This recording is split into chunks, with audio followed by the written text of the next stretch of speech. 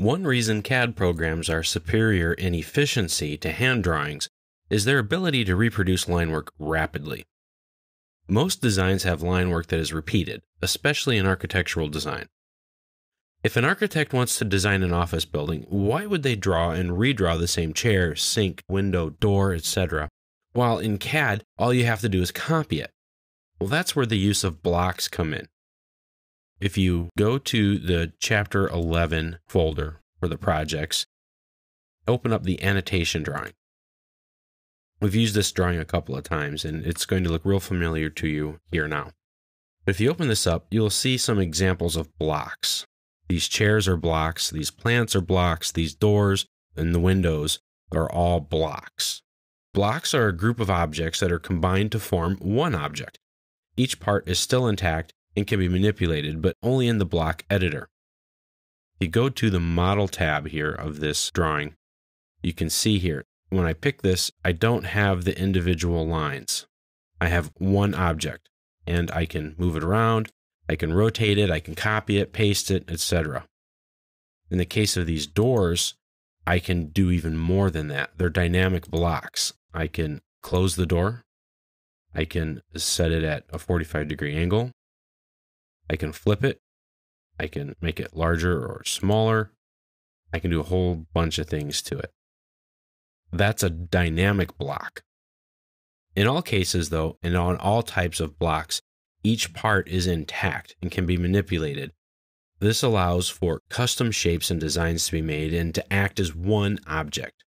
So if this chair wasn't a block, then we would have to grab every little bit of it in order to move it or to copy it or to edit it or anything. So it takes all of these parts and adds them together to make one chair. Blocks can be made out of any AutoCAD object. This chair here is made up of arcs and ellipses. When I pick it, it acts like it's just one chair. Here I have a grip, which is the insertion point. Every block has an insertion point. It's a point of reference for the block. The objects in a block can be created on any layer inside the block. If they're drawn on layer 0 and drawn to by layer, then they'll take on the properties of the layer that the block is inserted on. That gives you a lot of flexibility and a lot of freedom. This chair is on the chair layer. If I switch it to the door layer, nothing happens. Why is that? Well, if I select a block and I right-click on it, I can go to the block editor. If I pick the block editor button, this puts me in a special mode in AutoCAD where I've isolated just the line work for this block. You see, there's nothing else around here. The insertion point for a block is at the coordinate 0, 0. And I get a special block authoring palettes palette here. This lets you control the line work to create dynamic blocks. We're not going to talk about those right now. They're a bit complicated. Right now, I just want to show you Block Basics 101. But right now, let me move this out of the way. We can see that this chair is drawn on the chair layer. So that means that every time I draw or copy or insert this chair block, it's always going to look magenta. So let's change that. I'll select all of the objects here in the block, switch it from layer chair to layer 0. Say, well, now it's always going to be black or white depending on the background. That's not the case. Let's close the block editor and we're going to save the changes to chair. This one's yellow. Why is that? Because it's on the door layer. Why this chair is on the chair layer. I can use the match properties and then make them all yellow because I've changed their layer. So, well, I don't want them on the door layer. I want them on the plant layer. Now they're all red. So you can see you can do a lot of things with blocks very quickly.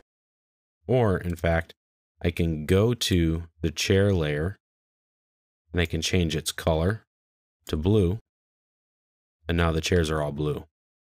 That's the power of blocks. You can't do that on a board drawing. So make sure that when you draw with blocks, that you draw them all on layer 0. And then once you insert the block, you put the block on the layer you want it to be on.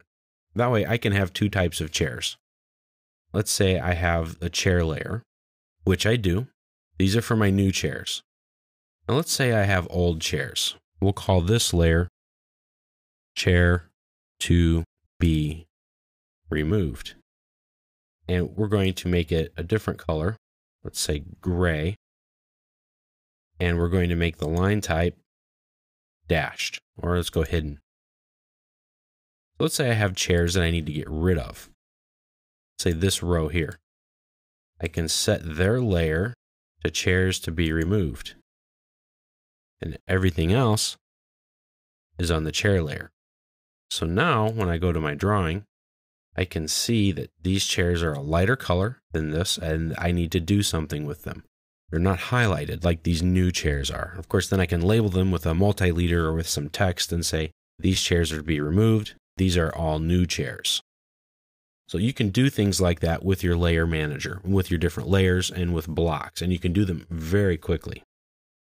It's a good practice to create a block library somewhere where you can keep and organize all of your blocks so that you can use them in the future. Put them on your network somewhere where you can get to them and where anyone else can get to them as well. Save them in the cloud on Autodesk 360. That way you'll always have them available for you when you want to use them. But make the blocks and make sure you can use them somewhere else. And I'll show you how to do that in another section.